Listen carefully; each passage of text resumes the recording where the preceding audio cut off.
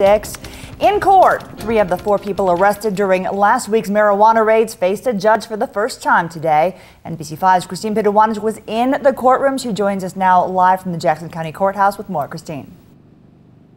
Laura, you know, it wasn't too long ago, actually around 5 o'clock, that roughly 30 protesters took up the spot over at Alba Park, then walked all the way down West 8th Street here to the Jackson County Courthouse. And it was here that they gathered in support of those who were arrested. Plants, not pills! Plants, not pills!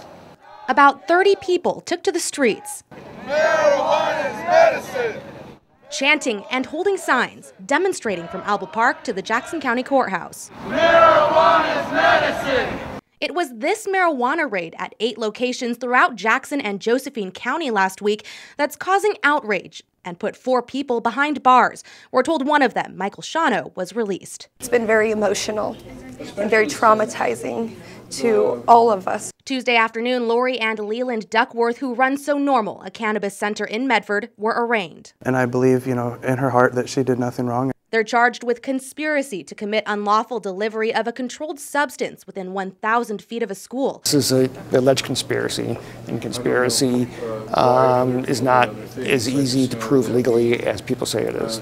Charges stem from allegations that marijuana was being sold illegally from storefronts. The sales allegedly between people who did not have a grower-patient relationship. We never sold anything. We're nonprofit. We don't make money. In addition to the Duckworths, David James Bond was also arraigned. Lori Duckworth and David Bond put in pleas of not guilty. Leland Duckworth did not plead either way. Meanwhile, bail still stands at $550,000 for the Duckworths. There's people that are convicted of attempted murder that have a $250,000 bail, and yet these people have double the bail of somebody that convicted murder, which is, to me, unheard of. Plants, not pills! Now, police say the raid was a result of an 18-month-long investigation by Medford area drug and gang enforcement. It's expected Leland and Lori Duckworth, as well as David Bond, will be back in court on June 17th for a pre-trial conference. Live here at the Jackson County Court, Christine Pidewanich, NBC5 News.